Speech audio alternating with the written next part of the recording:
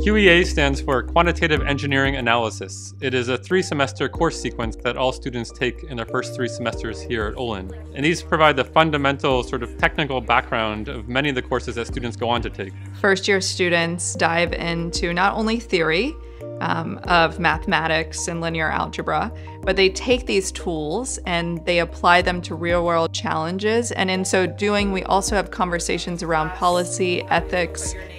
It's one of the first times in which students are really wrestling with ethics and policy, and that's fundamental to our curriculum. In most schools, you might take a series of mathematics courses, calculus and linear algebra, and then maybe some physics courses and maybe some computer science courses where you learn how to do programming or numerical programming.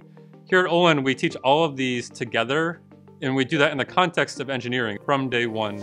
Students see the mathematical concepts in practice, and they learn them not just as some abstract theorem with a rote practice problems, but rather try to understand the concept and apply it in different contexts. Some of the desired outcomes from QEA for our students involve thinking critically, communicating effectively, and really coming together and learning to have these tough conversations amongst peers that have different backgrounds, come from different experiences, and understand how to reconcile and navigate some of those tough conversations. One of the first courses students take, and so that's one of the courses where they really learn the Olin spirit of learning, which is working in groups, building a community in the classroom, developing open-ended projects, and not just having a simple problem solution answer, but rather working on much more open-ended work.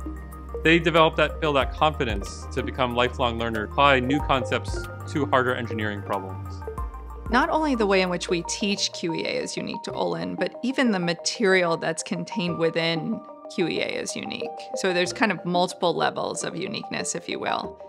When I think back to my undergraduate experience, I didn't have the opportunity to see some of this material just on a theoretical level until graduate school.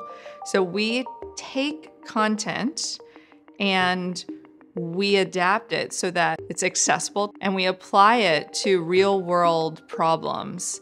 So for example, when we're learning linear algebra concepts in QEA, instead of focusing on linear algebra in an abstract sense, we learn it in the context of image processing.